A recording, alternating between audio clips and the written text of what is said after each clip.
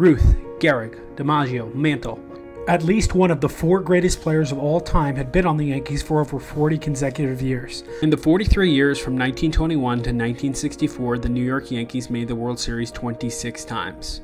Over those 26 World Series, they won 18 of them. But in 1964, the Yankees would lose a 7-game World Series against the St. Louis Cardinals. And afterwards, for the first time in 3 generations, they were bad. Missing the Fall Classic in 8 straight seasons, CBS, the Yankees owners, looked to sell the team. And for $10 million, they sold it to the head of a shipbuilding company named George Steinbrenner. George Steinbrenner didn't like floppy hair. When he arrived at his first spring training, he didn't even know his players' names, but he could see their numbers. He wrote down the numbers of the biggest aggressors, and then instituted a policy that remains with the Yankees to this day. No mullets, no beard. If you played in pinstripes, you have to be clean-shaven.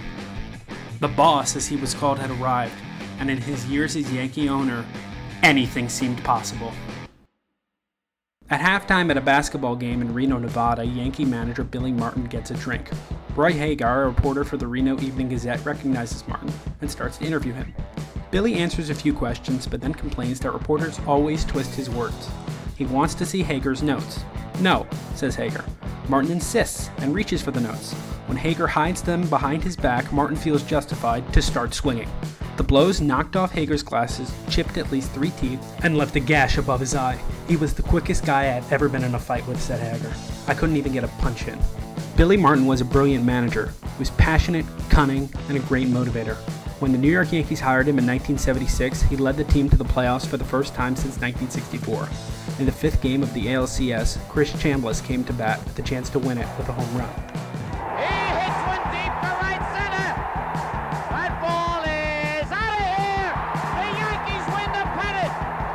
Nowadays, players would celebrate on the field, but in '76, the players tried desperately to escape the field.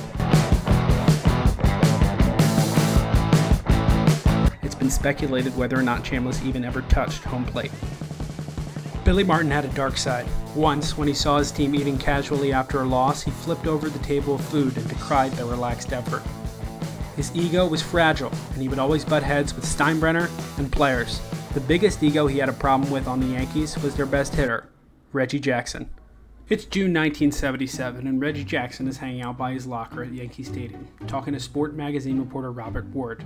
Jackson was signed in the offseason by Steinbrenner to help the Yankees not only make the World Series, as they had in 1976, but win it, as Reggie had done 3 times as a member of the Oakland Athletics. You know, Jackson says to Ward, this team, it all flows from me. I've got to keep it all going. I'm the straw that stirs the drink. Yankees captain Thurman Munson was irate with this quote. The leader in the clubhouse, Munson, thought the quote reflected a poor attitude. All the Yankees contributed to their success, not just one. Billy Martin hated it too. 1 week later at Fenway Park, Reggie didn't run after a bloop single, letting the Red Sox get an extra base. In the middle of the inning, Martin sent in a replacement for right field, embarrassing Reggie in front of millions on television. Oh, look at this. Reggie and Billy went after it in the dugout, with Billy ultimately having to be restrained from going after his own player. In that year's World Series, 1977, Reggie proved that he was a big-time star.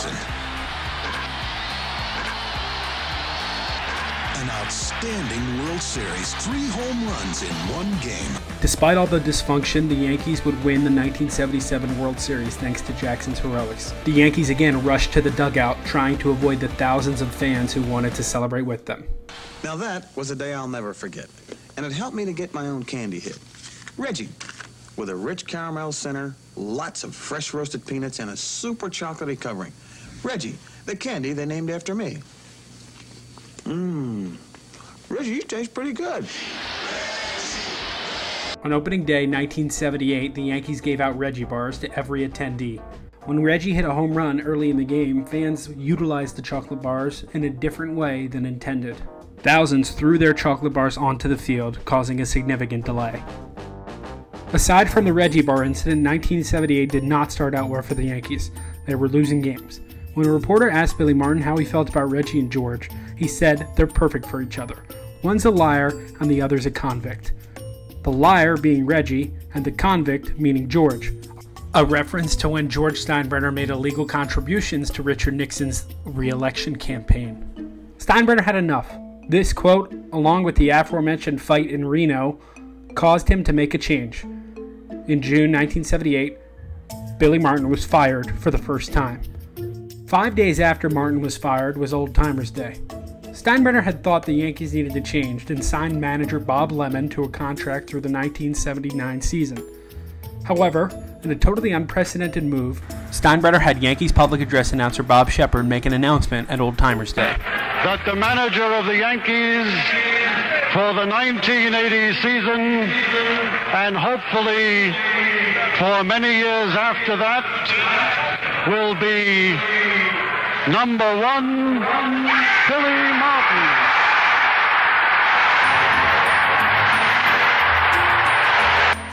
Fans went nuts. To review, Steinbrenner had just announced who his manager would be, not right now, not next season, but the season after next season in 1980. The '78 Yankees ended up making one of the greatest comebacks in sports history, beating the Red Sox in a one-game playoff and repeating as world champions.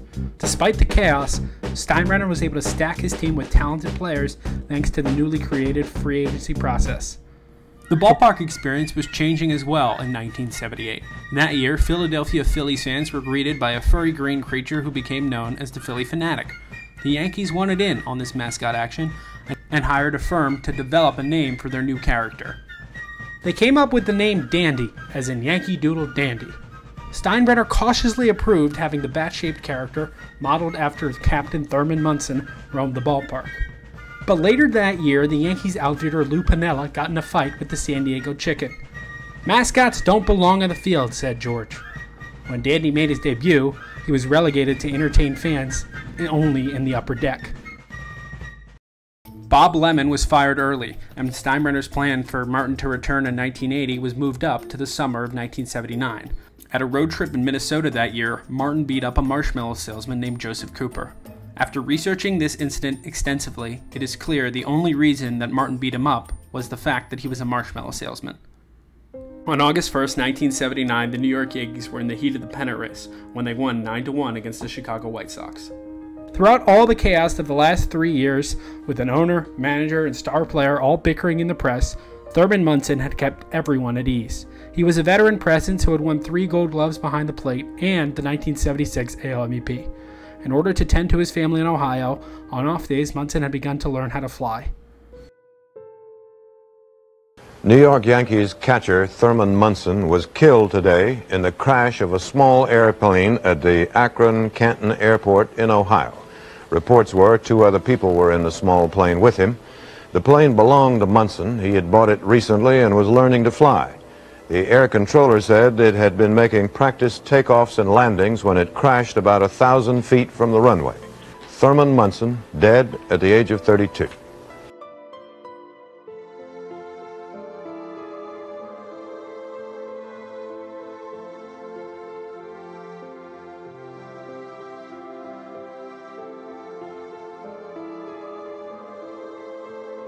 The following night, the Yankees held a moment of silence for their beloved captain. The 1979 team collapsed, unable to go on without their guiding catcher.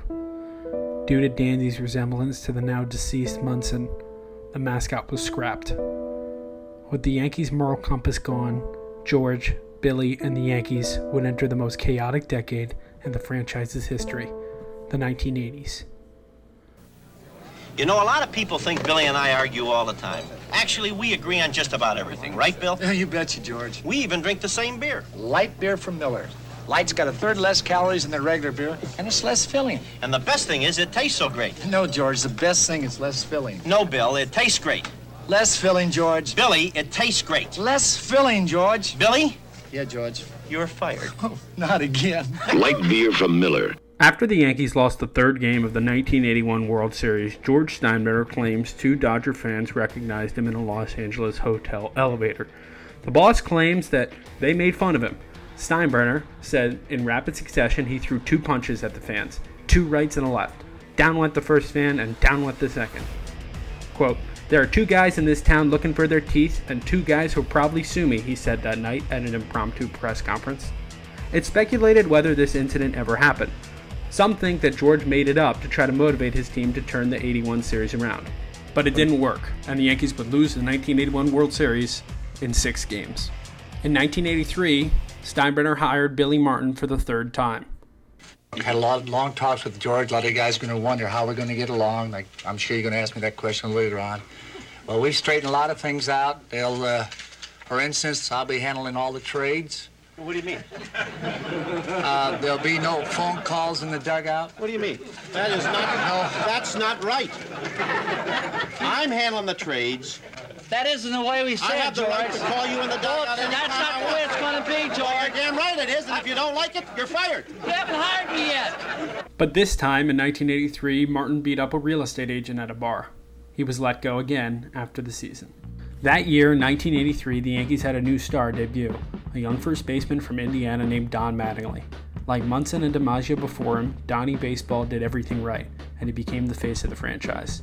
And they knew it would not damage his psyche. He pitched a little bit. Look at this!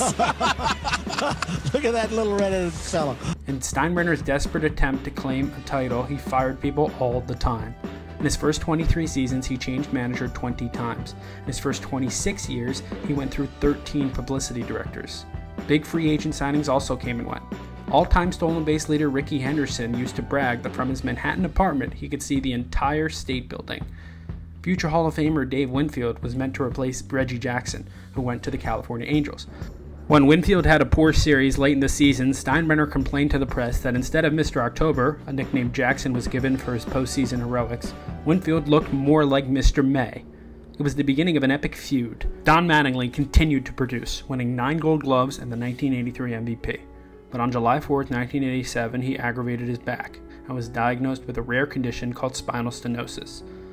His back was then in a permanent state of pain, and for the second half of his career, he struggled to stay on the field. George Steinbrenner was annoyed with the team's performance in 1989, and privately told Billy Martin he'd be coming back for a 6th stint as Yankee manager in 1990. Celebrating his promotion with a friend, on Christmas Day 1989, Martin went to a local bar near his home in Binghamton, New York. 5-time New York Yankees manager Billy Martin died last night at the age of 61. Police investigators struggled to figure out who was driving, but one thing was certain. Both Martin and his friend were drunk.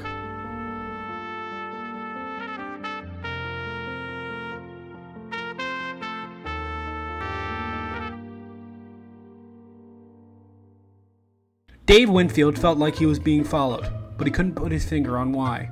He was suing George Steinbrenner for $500,000 that the Yankees never paid to his charity, even though it was stipulated in his contract. Winfield's instincts were right. He was being followed by a gambler named Howard Spira, who Steinbrenner had paid $40,000 to dig up dirt on his own star. When baseball commissioner Fay Vincent found out about this, he banned Steinbrenner from the Yankees for 2 seasons. With Steinbrenner out of the picture, the Yankees began a massive rebuild, overhauling George's common practice of trading prospects for aging stars and starting to develop new talent. GM Gene Michaels signed a player out of Panama named Mariano Rivera and drafted a young shortstop named Derek Jeter.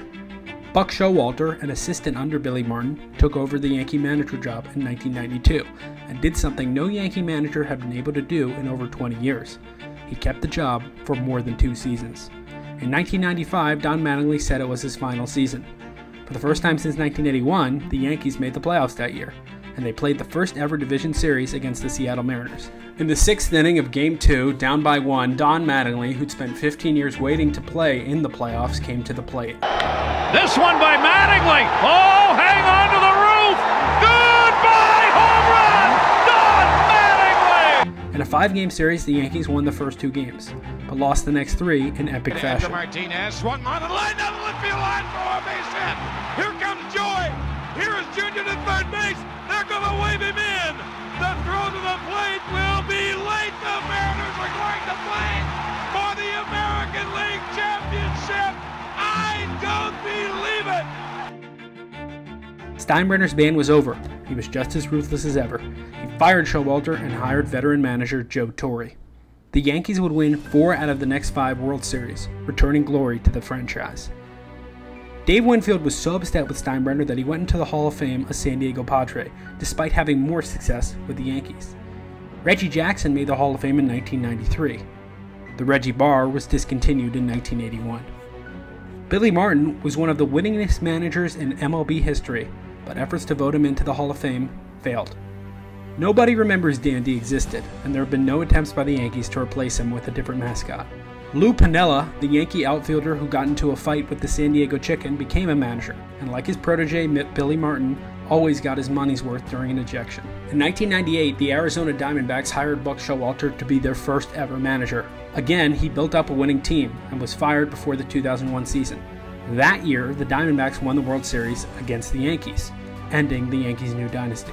Twice, Showalter built up winning teams, and twice, he was let go the year before they won it all. As of 2022, he's managing the New York Mets, still trying to win a championship for the first time. Don Mattingly currently manages the Miami Marlins. In a federal investigation of the Munson crash, it was found that Thurman had overlooked many essential rules of flying, including going through a checklist of all equipment to make sure nothing was off. His family settled out of court with the company who gave him flying lessons. George Steinbrenner died in 2010. His son Hal owns the team today. For the Yankees fan base, Steinbrenner's tenacity is remembered more than his antics. The good times better than the bad. The New York Yankees are the winningest team in sports history. Their generational success gives them the highest expectations any team could have.